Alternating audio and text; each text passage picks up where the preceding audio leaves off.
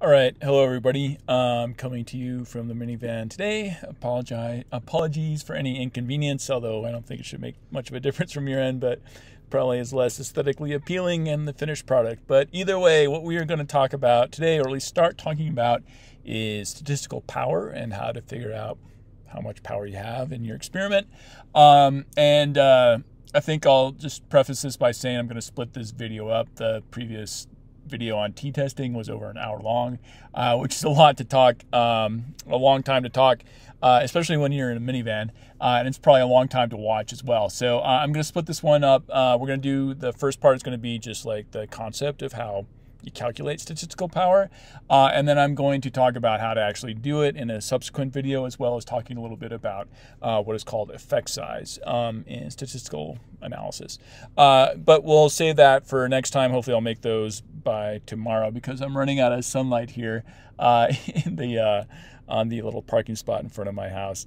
All right, so let's get to it before it gets dark. This is new stuff. We're talking about statistical power. I've got a little note here which I actually wrote to myself a long time ago, which is that I find the analysis of statistical power a bit weird, and it's a little bit hard to wrap, or at least at the time it was hard to wrap my head around. It may be so for you the first time we talk about it, but thankfully I'm recording this video so you can watch it more than once if you want to.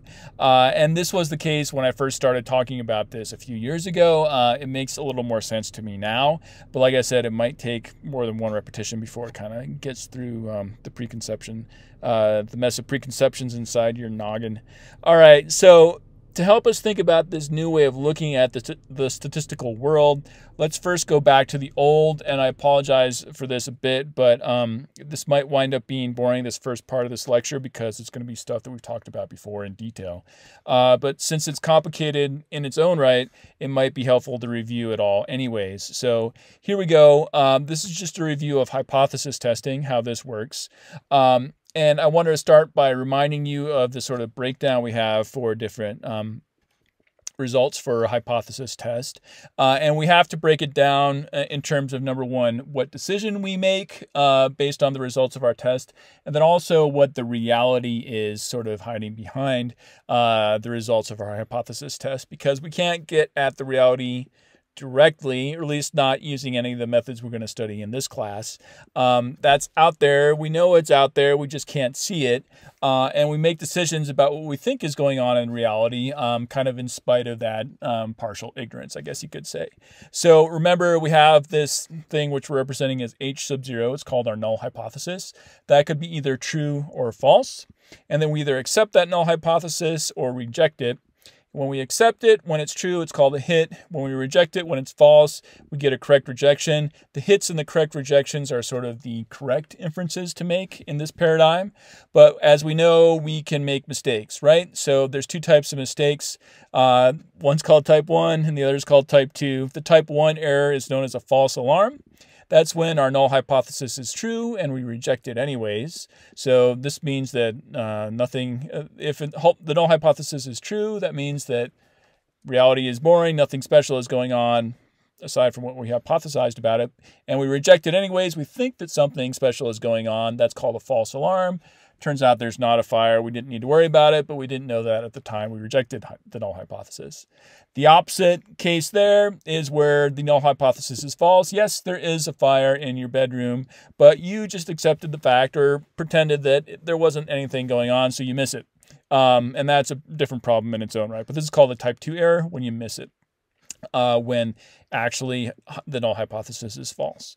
Okay, so like I said, brief review, and I also wanted to remind you of sort of the notation we use to talk about the proportions involved in terms of the different hypothesis testing results we can get out of this sort of 2x2 framework for the paradigm. So the correct responses, or the numbers of correct responses, are kind of defined in a derivative or a negative manner, because what we're focused on is how many mistakes we're going to make that are type 1 errors, which we call alpha, the percentage of false alarms we make in this paradigm is known as alpha, or it's transcribed as alpha. The percentage of type 2 errors we make is called beta. That's the number of misses we make. And then our correct hits that's 1 minus alpha. So alpha and 1 minus alpha will add up to 100%. And then the number of, or percentage of correct rejections we make is 1 minus beta. So beta and 1 minus beta will also add up to 100% because we can't control what the reality is. It's either true or false. We just make one of two different decisions. We either accept or reject. So looking down the columns, these are going to be 100% every time. And that just depends on what the world out there is doing outside of us. But aside from that, we can accept or reject. As the proportion of times we accept or reject is kind of dependent on what we want to do, and we can control that to some extent. Although, of course, for other people to actually pay attention to what we're going to do, we have to be reasonable to some extent. And I guess with the caveat with that is I'm talking about the scientific world where people are at least ideally trying to be reasonable about this. We know that in, like, say, internet land or the modern world we live in, people can say all sorts of things and other people will take them seriously. But ideally, we're trying to figure out what's going on in reality, and we're trying to do that by sort of accepting or rejecting the null hypothesis at an appropriate or most reasonable proportion. Okay, so talked about this before. We can set our criterion alpha to kind of determine how often we're going to accept or reject the null hypothesis. And by convention, I guess if you're doing things by convention, it's not necessarily according to reason, but it's a pretty reasonable criterion we have, which is to set alpha to be 0.05, which means that 5% of the time that the null hypothesis is true, we're going to reject it anyways. So we're going to make a mistake 1 out of 20 times where the null hypothesis is true. We're going to think that it's not true. At least this is what we normally do in social sciences statistics. Yeah, and like I've said before, in other fields, that proportion may differ. I'll talk about that again later in the second and third parts of this lecture. Yeah, but the main moral of this story is you can tweak this parameter if you want to. You could set alpha to be less than 0.05, or you could raise it to be higher than 0.05, depending on the goals of your analysis, basically. So you can control this dimension, your decision dimension, but you cannot control reality. Yeah, so that's beyond us, and that's what we're trying to find out, because it's more interesting to know what's out there that we can't control. Okay, so as I said before, if alpha is 0.05, we only get false alarms 5% of the time, which is not that high of a percentage of mistakes, at least not for us. I think I might have mentioned this before, but there's an old saying that nobody dies if a linguist is wrong. So if you want to be wrong 5% of the time, nobody's going to die, probably. Anyways, this will also mean that we're going to be correct 95% of the time. Hopefully we all live a little better if a linguist is right, because again, that's our goal. And 95% of the time is a pretty good batting average, to borrow a baseball metaphor. But I think if you got a grade of 95% in some class at university, you'd be pretty happy about that anyways, too. But what we're missing out of this calculation is how often we're making mistakes in accepting false null hypotheses. So this alpha breakdown, which we're setting, that's our criterion, which again we have control over, kind of determines the split between these two rows in this column, but it's not telling us exactly what's going on with beta. And part of that is because we can't control reality. We can't control whether the null hypothesis is true or false, but there is actually a connection between alpha and beta, whereby when we tweak alpha, we're going to change beta a little bit too. And that's the main goal of what we're trying to understand here in this lecture and in this endeavor of analyzing statistical power. The two levels of mistake making, type 1 errors and type 2 errors, are related to one another. And so what I want to present to you today is an explanation of why that is the case. So to do that, let's revisit exactly what we're doing when we draw inferences from a sample of data for the sake of hypothesis testing. And as I do this, I'm going to turn on the engine of the car because my thermometer here says it's 3 degrees Celsius. Otherwise, I wouldn't be out here if that was Fahrenheit. Okay, so how does hypothesis testing work? Number one, let's think about this. One of the things we have to kind of conceptualize to make sense of the hypothesis testing paradigm that we've been playing around with is a sampling distribution. And this is a weird thing. I had you guys do a homework where you were explicitly creating sampling distributions, and most of you got it, but not everybody did, because it's just kind of a funny thing to think about. But what you do when you create a sampling distribution is that you take multiple samples from some population, and rather than looking at all the individual values of items in your sample, you just take the mean of the individual samples, and then you take all of those means and plot them in a distribution, and patterns start to emerge. So what patterns we see there, thankfully, have been worked out by brilliant mathematicians of the past. And we see that they relate to the original population distribution in a specific way, which is dictated by the tenets of, or the, I guess, properties of the central limit theorem. Okay, so what the central limit theorem says, it describes this relationship between the population distribution and the sampling distribution. The sampling distribution, again, just being a set of means of samples taken from the population. So what the central limit theorem says is that n, or the number of items in your sample, increases, then number one, the sampling distribution will become more normal, even if the population distribution is not. Number two, the mean of the sampling distribution will approximate the population mean. And this is useful if we want to try to figure out what the population mean is. We can start to get a sense of it from looking at multiple samples of the population. Thirdly, the standard deviation of the sampling distribution will approximate the standard deviation of the population distribution, which we call sigma, divided by the square root of n, which is the number of items in the sample. And I'm going to add a note here in the notes and say that n is the number of items in the sample. And I've got it notated here as a lowercase n. You will often see this as an uppercase n in the statistical literature. And maybe that's officially the way it ought to be. If so, I'm going to just concede that and say I'm sorry to the real statisticians out there. I'm going to put it in these notes as a regular lowercase n, just to be kind of consistent throughout the whole thing. But if you just see an n by itself, that's what it means, including in this equation down here, where I have it in the bottom half of this property of this equation describing the property of how the standard deviation of the population relates to the standard deviation of the sampling distribution. Apologies for any confusion about the notation. The other thing I should mention, which I mentioned multiple times before, but this I did not make up, and this I think is confusing for many reasons, but the standard deviation of the sampling distribution is commonly known as the standard error. And again, the reason it's thought of as an error is because it's with the presumption in the background that you're trying to estimate what the mean of the population is. And by creating these sampling distributions, we're trying to figure out what the mean of the population is. And in so doing, we're going to make a certain amount of error, which is simply based on the standard deviation of the sampling distribution. But this, again, is a standard error. Standard error equals standard deviation of the sampling distribution. Okay, this again is all review. Sorry if it's boring, but a lot of things in life that are important are boring, and the best way to learn them is through repetition. Question number 3, what are we doing when we run a one-sample t-test? And so again, we're not going to do this one-sample t-testing a lot in linguistics.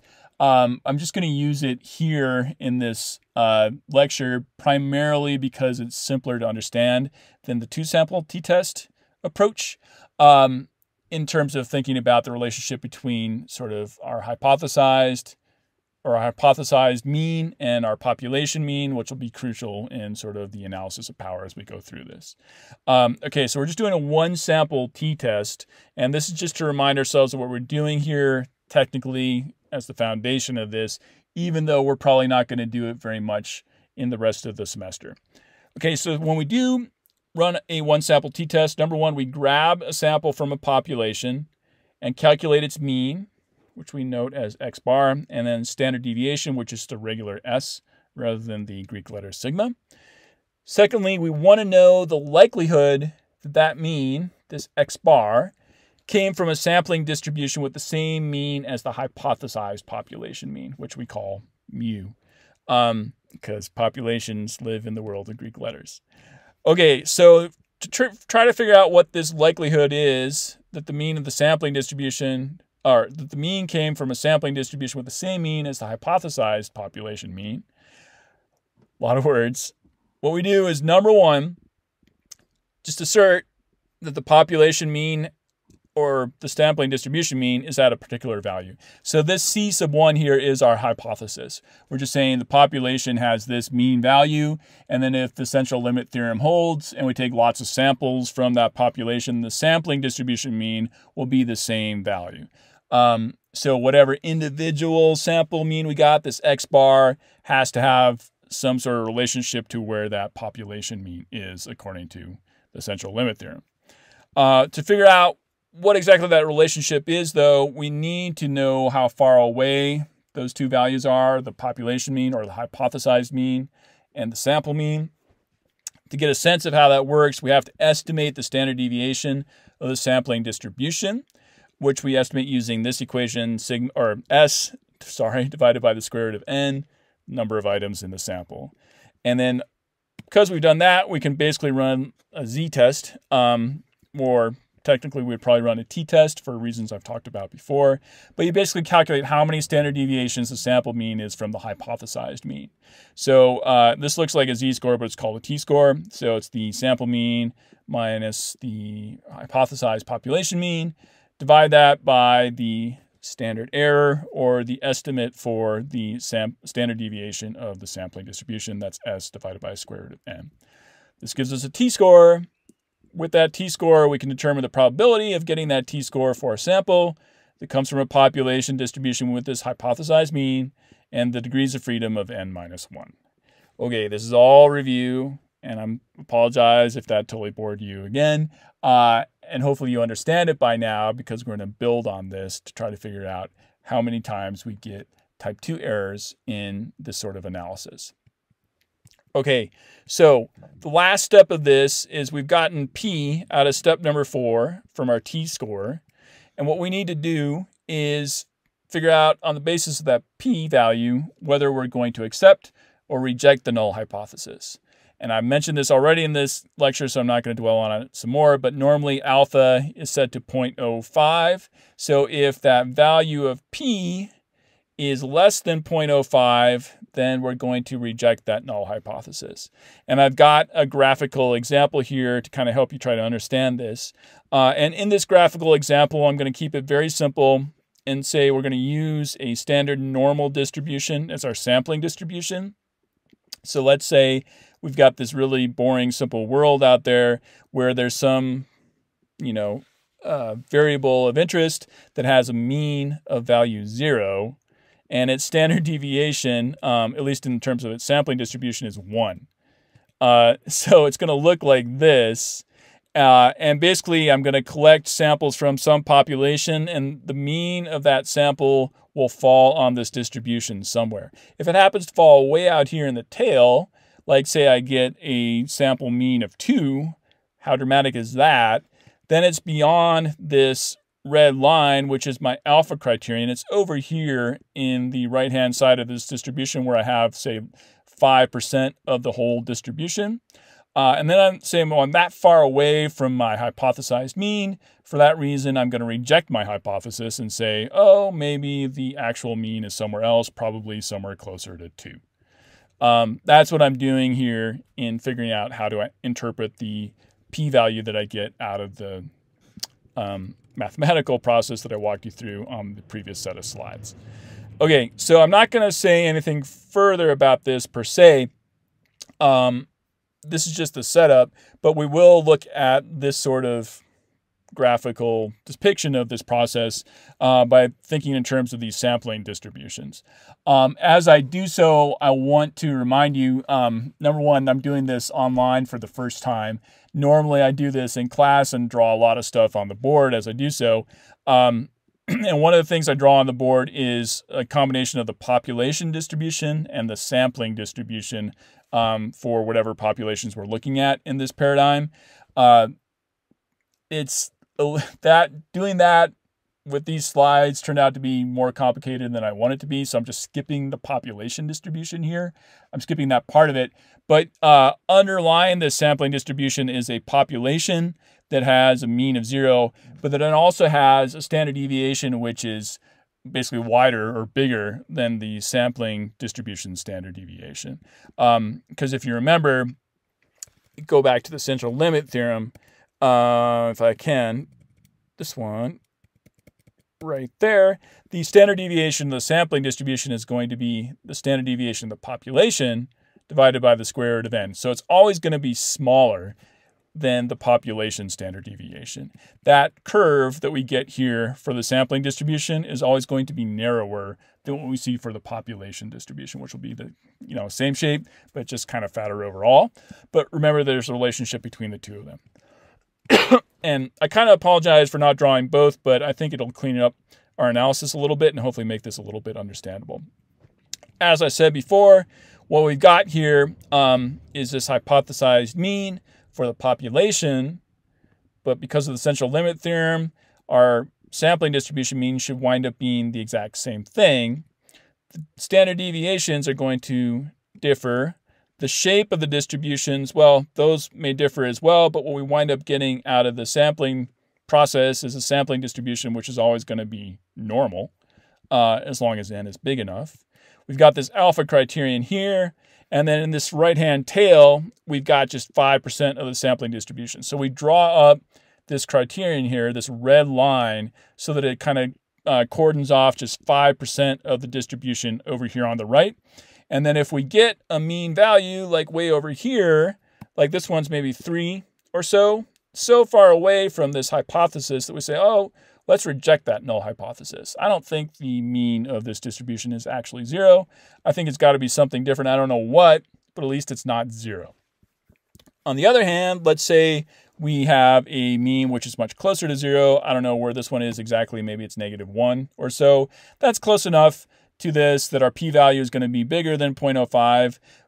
More than, this is the 95% of the other part of the distribution. We'll just accept the null hypothesis in this case and just move on with the rest of our lives, assuming that what we hypothesized is actually true.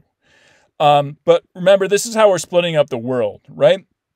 I told you before, like, we can't control what the reality is of the situation, but we're controlling like what decisions we make based on our what data we collect from that reality, right? So we've got alpha over here on the right-hand side of this graph, and then we've got 1 minus alpha over here on the left-hand side of this graph.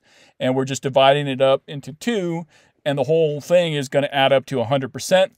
But basically, we're making a decision one way or the other based on this single data point that we get, which we assume is on this sampling distribution centered around a mean of 0.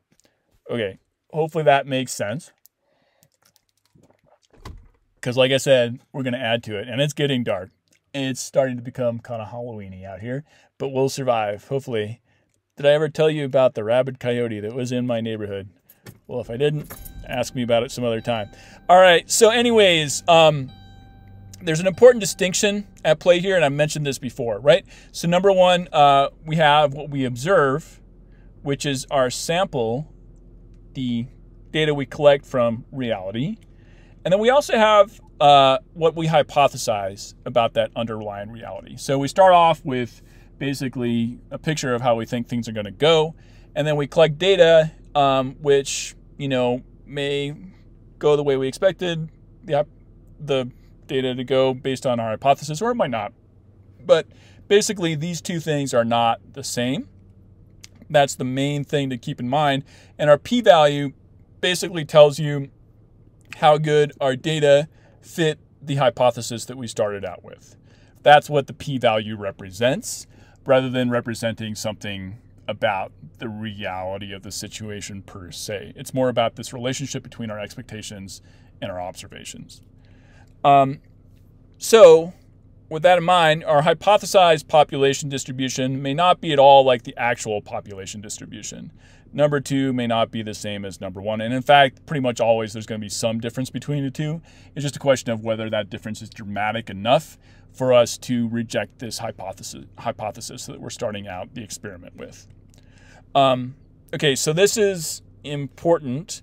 And what's important about it, in addition to what I've said here, is that there may be a totally different underlying reality, right? We're trying to get observations to tell us if there's a different underlying reality from our hypothesis, but in most cases there probably is. So I'm going to redraw our graph with two different population distributions. Actually, yeah, so we're redrawing our graph with two population distributions. One is the hypothesized mean. One has the hypothesized mean, which will stay the same. We'll still call it 0. And then there's going to be another with the actual population mean, which is different from the hypothesized mean. And I'm kind of confusing myself a little bit here because I think I'm going to wind up drawing two sampling distributions, not two different population distributions. So I'm going to try to keep it consistent there. And I apologize for that. And then note that both of these populations would generate different, actually, I'm screwing myself up. Both of these populations are going to just generate distinct sampling distributions with different means. So I'll leave it there and just say we have a guess about reality on the one hand, and then we have actual reality. And again, we're not going to see what actual reality is. We just know it's out there, right? That's kind of the problem with reality. And that's why we have a job, is to try to figure out what it is, even though we can't see it directly. All right, so alpha is going to be the proportion of the sampling distribution for the hypothesized mean that falls to the right of the criterion line. And you'll see what I mean here in a second. And then we have beta, which is our type 2 error proportion. And that's going to be the proportion of the sampling distribution for the actual mean that falls to the left of the criterion line. So before we just had one sampling distribution. We didn't have that much to worry about because we're just splitting the world into two. But now we wind up with two different distributions in a world where things could go four different ways.